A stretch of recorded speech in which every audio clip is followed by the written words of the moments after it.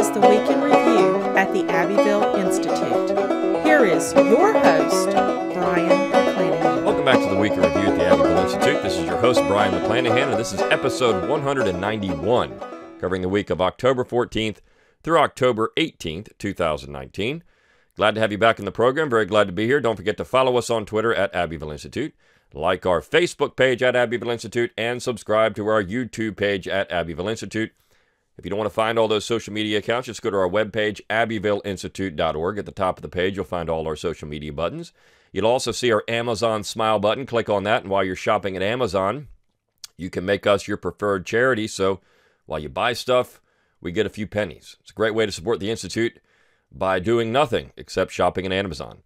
While you're there, also give us an email address at abbevilleinstitute.org. We'll give you a free ebook, and you get our daily dose of Dixie Monday through Friday, and our weekly email on Saturday or Sunday, which includes a link to this podcast. Also, download our free mobile app. Just go to your app store, search for Abbeville Institute, and you get the app. You'll get access to the podcast, all of our audio lectures. It's a great way to keep up with the Institute on the go. Also, go to that webpage, abbevilleinstitute.org. At the top of the page, you'll see a tab that says Support. Click on that. You've got donor options.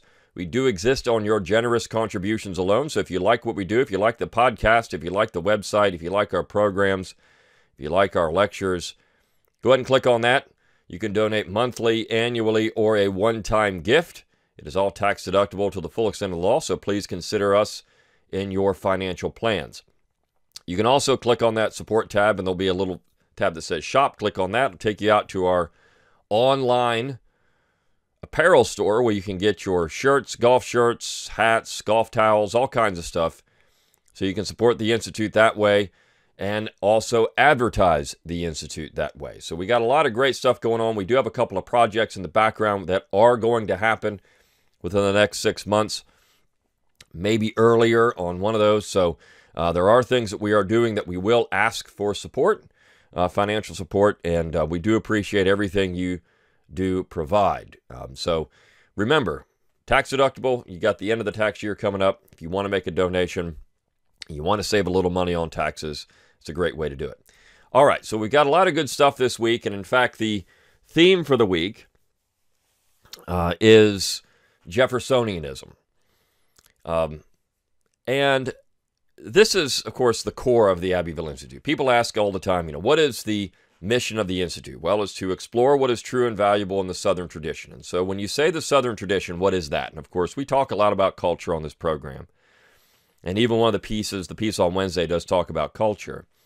But at the end of the day, the Southern tradition was best defined by, essentially, Thomas Jefferson. Now, Jefferson was, in his own state, a reformer. So a lot of conservatives, and we have a lot of conservative listeners, bristle at the idea of Thomas Jefferson being their guy. Now, of course, Jefferson was such a complex man that Jefferson can be almost anyone to anything. And I wrote a piece years ago entitled, "We Are All Jeffersonians." But the fact is, Jefferson really does help define the Southern tradition. Now, even in the 19th century, there were Southerners that said, no, Jefferson is way off. And of course, they're battling this idea of all men are created equal. What does that actually mean for America? What does it mean for the South? And when you have the Proposition Nation folks, of course, to them, Thomas Jefferson really is the embodiment of American idealism, because of that line, we hold these truths to be self-evident, that all men are created equal. And what does it actually mean? We could debate that all day.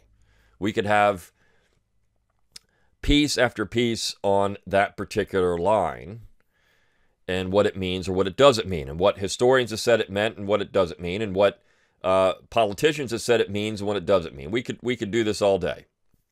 The fact is, though, Jefferson, not just in Virginia, but overall, was someone who was concerned about tradition. What do I mean by that? As I said in the piece that I wrote, and of course Clyde Wilson has a wonderful piece, Jefferson the Conservative. Jefferson's ideas of reform stopped at his mountains.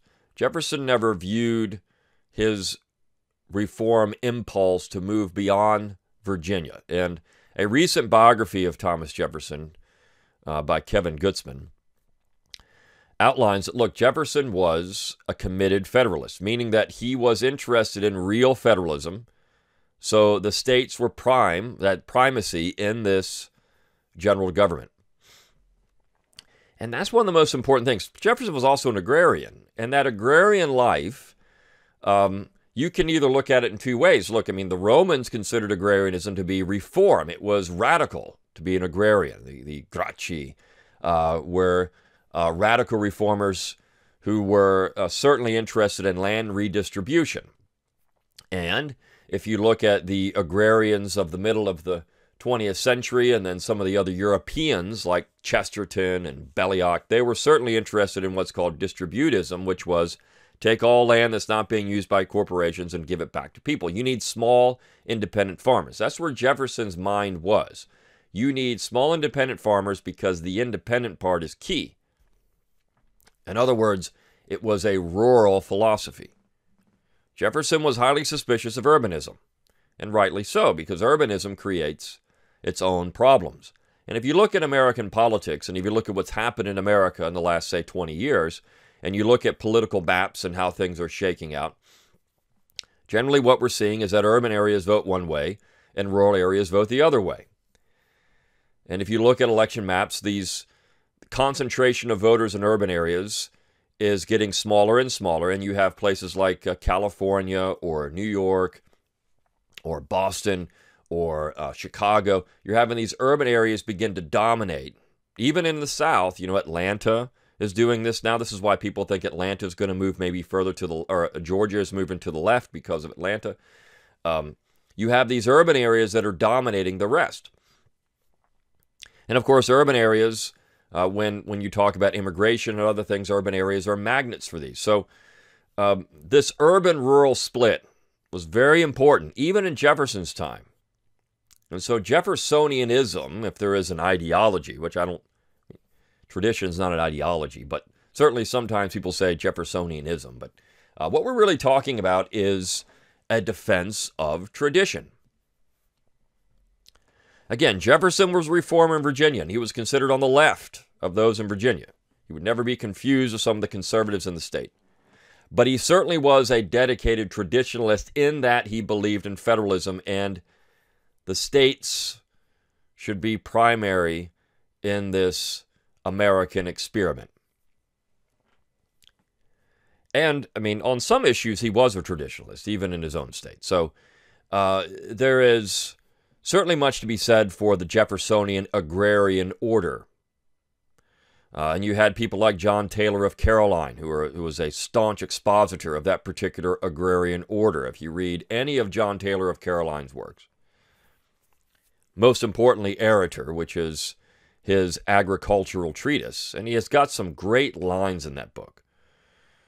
You know, and I'm going to paraphrase, but if agriculture is bad, government's going to be bad. I mean, he believed that farmers were the backbone of American society. Now, fast forward to the 21st century, we don't have so many farmers anymore. We've got a lot of corporate farmers. So the small independent farmer is almost gone. He's vanished. We still have them, just not as many. And so what do we do in this new suburban-urban environment? How do we maintain a Jeffersonian position in an urban-suburban environment? That is the question.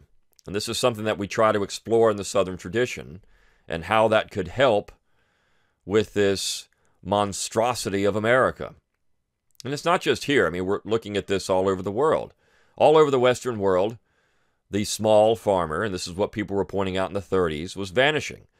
The backbone of Western civilization, and you can go all the way back to Rome for this, or even Greece, but certainly Rome, where you have the small farmer that created that Roman citizen that was so important to early Roman society, disappeared with latifundia, and then, of course, into feudalism, and where they became serfs. But then you had a resurgence of that, and so you had this small farmer, and you had these things. But certainly, as we've seen that disappear in America, you lose that independence that comes with farming. As we've mortgaged ourselves, as we've adopted this Hamiltonian economic system where everyone's in debt over their eyeballs, and you can't get out of it anymore, things have become so expensive. it's very hard not to do it. This is where, people like Dave Ramsey and others who try to teach people to live on cash and no debt. I mean, these things, that's basically a Jeffersonian position, even though Jefferson himself was heavily in debt on land. But the idea of independence is what we're talking about here. Independence. And so that independence creates a culture, and that culture is very much Southern. So what does that actually mean? And the first piece of the week was by a new writer, Leslie Alexander. She wrote a piece about moving to Dallas. Now, I think she said she's from Louisiana, and she moves to Dallas, Texas, and was shocked by what she found in Dallas, Texas. In other words, she moved from a rural area of the South into an urban area of the South. I mean, Dallas is still in the South, but it's different. And it's different because she doesn't recognize much of what's going on there because it is further left. I mean, places like Dallas and Houston and Memphis and Nashville and Atlanta, you have these urban southern centers that are not necessarily in line with rural southern culture. They're not southern. I live in an urban area. My wife is from a rural area in the South, and she's always remarked that in this urban area we've lived for over a decade, it doesn't feel very southern because it's not. I mean, it's an area that has a large number of transient people. It just doesn't feel as southern as where she grew up, and it's not. You get outside of that area, though, into the more rural areas around us, and you can find it. But it's when you go into the urban areas where, of course, a lot of people have to work, and then they're forced to live there. You don't have that feel. A lot of that has to do also with a large military installation. So you have people coming from all over the country and all over the world into this region, and so they're just not, a lot of them are not Southern, so they change the character of the area as well. But certainly you have this urbanism that's creating a different kind of climate. And this is a wonderful piece. Now, we had a lot of feedback from this, and one individual said, well, look, I mean, she complained about not seeing a whole lot of English speakers in Dallas. And he said, well, look, you're in Texas. Texas has always had a long history with Mexico. This is true. I mean, Texas is right on the border of Mexico. You're going to have a large interaction between American Texans and Mexican Texans, and that was the case even back in the 19th century. So you're going to see more Spanish speakers in Texas. But what she also complained about, or at least remarked on, maybe not a complaint, it was something that she just didn't feel at home there, were people that were culturally different than she was. And then we had somebody email us from California and said, look, we moved from California to Dallas. It's all in perspective. Dallas is 100 times better than anywhere in California. But this brings up the point. So you have people coming in from California, and yeah, I mean, it's nicer than California, Dallas is, but if you're coming from a real southern area, Dallas is not going to be the South.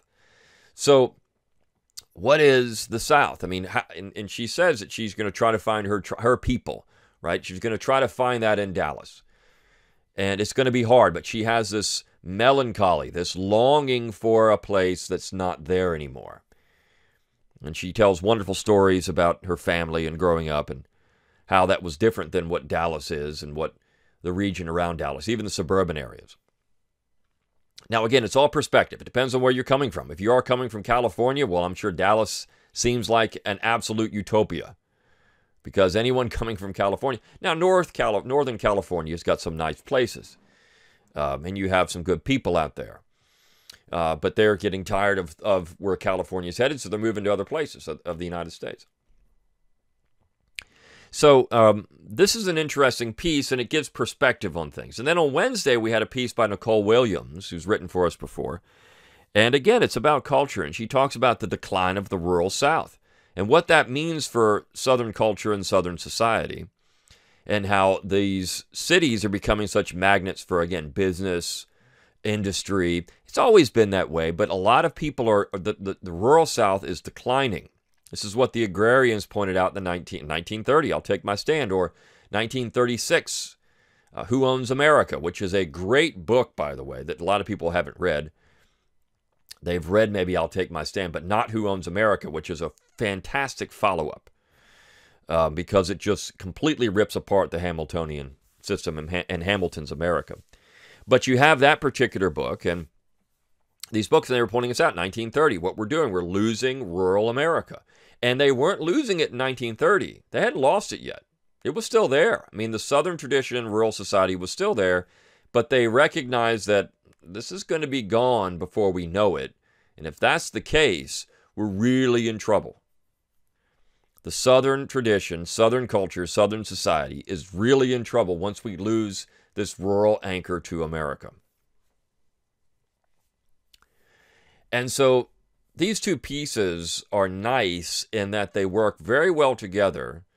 And one, Williams's piece is a little more analytical, using data and other things to describe the decline of the rural South. Alexander's piece is a little more poetic and what this means for people, the human cost of urbanism and the loss of the Southern tradition. What is the human cost of that? And probably one of the best literary figures to deal with this in the 20th century is Wendell Berry, which is why on Tuesday we ran a review republished from Law and Liberty, but of a Library of America, new Library of America book on Wendell Berry. Wendell Berry is the Kentucky Bard. We've run pieces on Wendell Berry before. Wendell Berry is often considered a leftist, but what Wendell Berry is more than anything else is a Jeffersonian. And he's great that way. And I think that Berry certainly has some leftist views on social issues. I mean, there's no doubt about it. But he is a quintessential agrarian Jeffersonian Southerner. And his books are fantastic, again, on independence, his novels, poems. These are things that people should be reading if you're interested in the Southern literary tradition. Look, literature reflects a people, and Berry reflects an older Southern society. Not again, socially, he's on the left, but this idea of land and people and place, there's a reason why people love reading Southern literature, because it has that real story to it. As I said, Alexander's piece is more poetic. She gives you that in the piece on Monday. It's very tied into this Southern society, the Southern place and people, the human side of it. What is the human cost of urbanism? What is the human cost of centralization? These are questions that the Southern tradition can answer. Jefferson was talking about these. Taylor was talking about this. I mean, Southerners in the old Republican tradition, Republican with a small, lowercase r, were talking about these things. And so this is where people like Wendell Berry are essential reading if you're interested in literature. Now, there's others. I mean, just don't read Wendell Berry, but I do know one of the people that we've actually published through his blog, but we've republished some of the pieces, owns a farm, and they're a organic agrarian. They live an agrarian lifestyle, and they live in Georgia. And he'll tell you he reads everything Wendell Berry. I mean, it was Wendell Berry that was his guy, and they're young. I mean, they're now in their 30s. They started this in their 20s, but they're in their 30s, and they're making it through and living the agrarian lifestyle. And they were influenced by Wendell Berry. It's a hard life. I mean, being a farmer is not an easy life. It's easier not to be a farmer, but it does have a satisfying end to it. Now, one of the reasons why Jefferson has essentially been eliminated from American society or conversation is because of the myth, and it is a myth, that Jefferson fathered all of Sally Hemings' children. I remember when I was watching the HBO miniseries John Adams, at the end of the miniseries, when Jefferson and Adams die, when Jefferson is on his deathbed, the only person in the room is Sally Hemings. And of course, she's portrayed as being rather dark-skinned. when we know from historical evidence she could probably pass for Caucasian, for white. But regardless, it took the myth of a story that doesn't have a tremendous amount of concrete evidence, that is it wouldn't even pass the smell test in a court of law. It was created by James Callender, who was essentially a tabloid writer of the 18th and 19th centuries. It was taken and run with by a historian who now has an Ivy League position because of the book. But is it true? And did Jefferson father any children with Sally Hemings? The only child that has any type of DNA evidence is Eston Hemings. And that just says a Jefferson male fathered a child with Sally Hemings. It doesn't say Thomas Jefferson, it says a Jefferson male. So historians have gone back and tried to figure out if it could be Thomas Jefferson. Well, anything is possible. But the evidence actually, and as a scholars commission was put together to investigate all of the available evidence back in the 1990s, and they released a wonderful pamphlet on this, and all of them said that they don't believe it was Jefferson, though one of the scholars said that Jefferson could be a primary candidate. But the other scholars, and these are not lightweights. I mean, Forrest McDonald was on this commission, and Forrest McDonald would never be confused as a Jeffersonian. Forrest McDonald was always a Hamiltonian.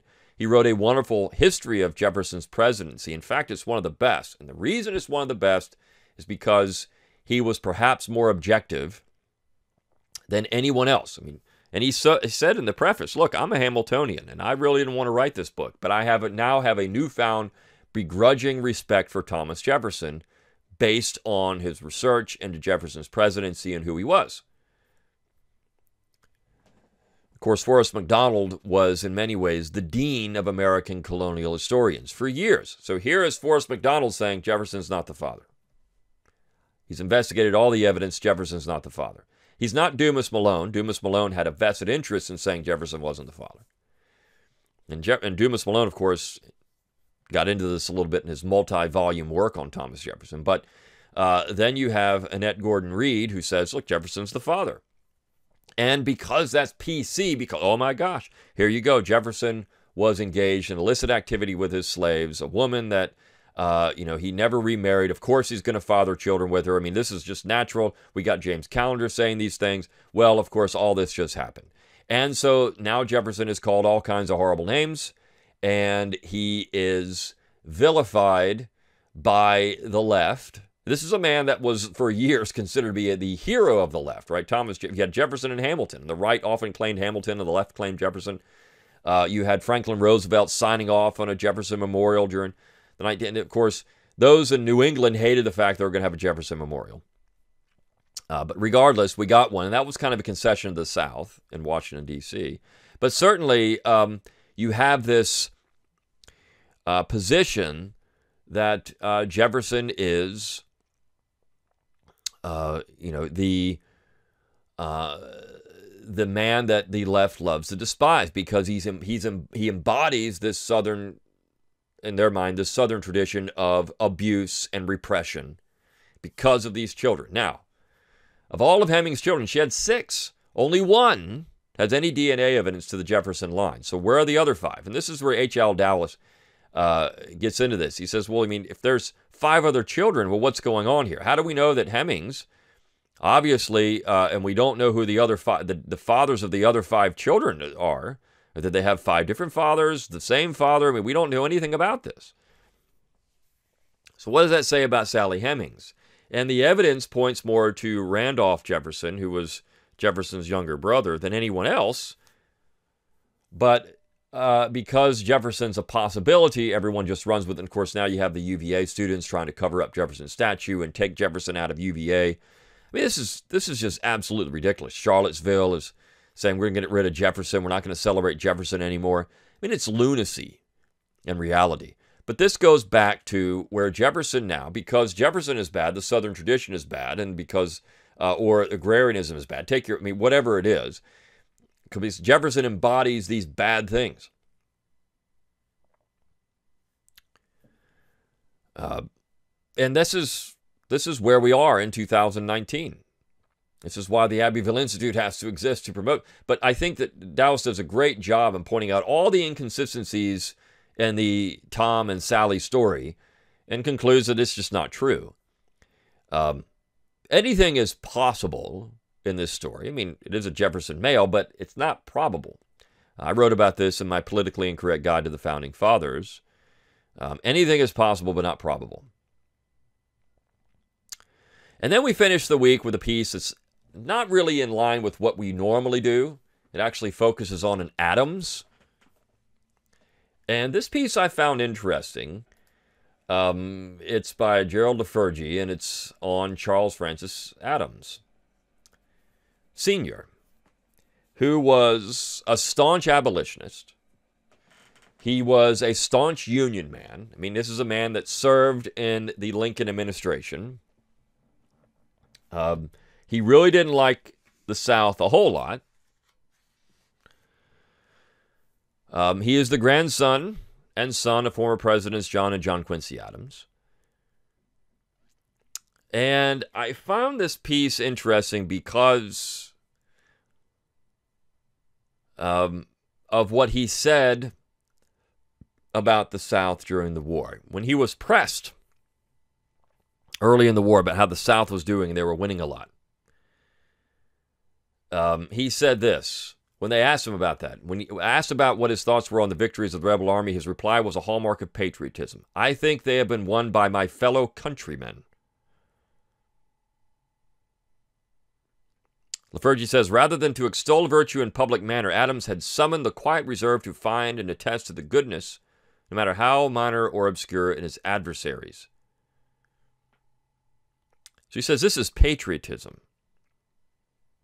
This is patriotism. He said Southerners were his fellow countrymen. And even though he was certainly against the war and against secession and favored prosecuting the war and defeating the South, he viewed Southerners as his countrymen. And this is the spirit of reconciliation that we no longer have.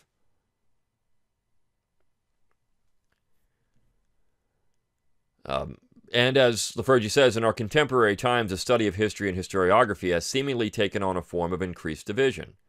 In order to attempt to regain respecting the difference between patriotism and nationalism and the value of reconciliation, the memory and examination of the heroic and quiet courage of Charles Francis Adams must stand as an exemplar. What must be the message of his echo with regards to his countrymen today? That they are all Americans. And it is in this very vein of patriotism that all citizens of the world might find inspiration. So, his countrymen. I think that this is something that we forget. And it's really the attack on Confederate monuments in the South, and it's really an anti-reconciliation message. It is the radicalism of Reconstruction manifested in 2019, in the 21st century. This is really what we're dealing with now. And so when you publish pieces by Alexander or Williams, and they talk about this Southern culture, and you look at the Jefferson Hemings myth, and you take all of this together, the real issue here is reconciliation. There is a strong faction in American society that does not want to reconcile with the South, does not want to consider any Southerner to be worthwhile. I mean, this is Hillary Clinton's basket of deplorables. This is what is happening in society. It is an anti-reconciliation message. There is a certain snobbery. The only people in America that are worthy of scorn and ridicule are Southerners, in particular white Southerners. And so this is what Eugene Genovese called a cultural atrocity. Eugene Genovese could stand up and say that because he was one of the most important Southern historians in America, and he was respected by both the left and right. So he had a certain amount of capital that he could say these things. But this is true. I mean, look, it is a cultural atrocity in what's being done to the South, that you cannot be proud of being from the South, that there's nothing valuable in the Southern tradition. There's nothing valuable to say about it. It's all just a bunch of race and slavery. This is just simply not true. Which is, again, why we tried to promote Jeffersonian views and sensibilities. But even that, Jefferson is being attacked as being someone who has to be eradicated from society because he was just a hypocrite slave owner. So I think the most important thing we can get out of this is that agrarian tradition, the agrarian tradition, is necessary and vital for the future of America. And people recognize it, and they feel it, and they know it. And because of that, maybe we can see a resurgence sometime in the future. But this is, again, why the Institute exists, why we encourage you to support the Institute and what we do. Share our material on social media. Share our articles. Share our podcast. Come to our events. Contribute financially if you can, even if it's just a small monthly donation. Because we are standing in the breach of what is one of the most important parts of the American culture war, and that is preserving this Southern tradition for future generations. Until next time, good day.